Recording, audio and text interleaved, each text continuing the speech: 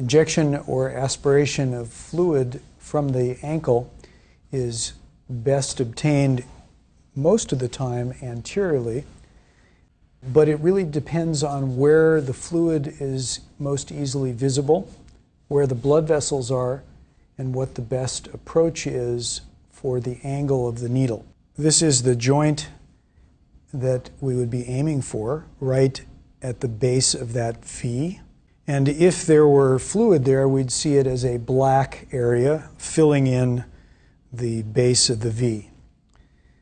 This can be approached then with a needle and syringe using sterile technique, and obviously here we do not have sterile gel or sterile preparation, it's just for demonstration purposes. The needle can be placed in this way.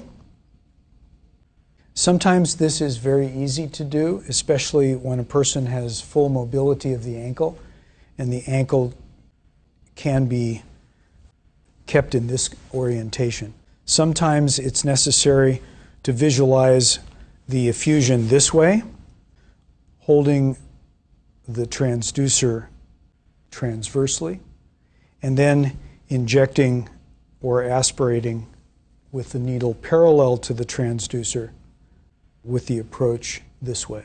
It's very important to watch for arteries, and you can see the artery pulsating in the center of the field.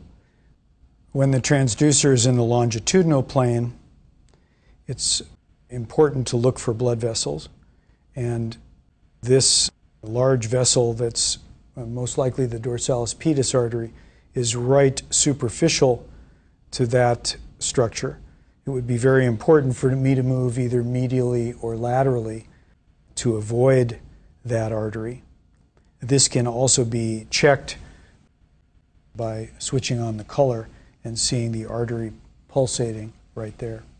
So I would move this over a little medially and then enter here relatively close to the transducer edge and going in at an angle sufficient to get down to the depths where the effusion is.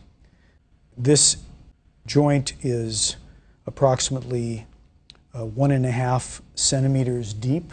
And so I'm going to have to angle this syringe such that the tip of the needle goes to the depth of 2 centimeters. So here is an image taken of a person with an ankle effusion. This is a transverse image, so we don't really see the tibio-talar joint with that classic V presentation, but we see the bone here, and we see an artery, probably the dorsalis pedis artery here, and this hypoechoic and anechoic black area is all joint effusion with synovial proliferation. In this still image, you can see the needle coming down, and as I turn on the video, you'll see the needle advanced in injected material, which you can see circulating around. You can see the artery pulsating. In this image, this is a person with acute gout. We have a transverse image of the left first metatarsal phalangeal joint, and this is the bone surface. This is the distal end of the metatarsal, and this area of hypoechoic and anechoic black appearance is fluid in that joint. There's a digital artery over here, and the needle can be seen coming down from the left side of the screen. You can see the bevel on the needle.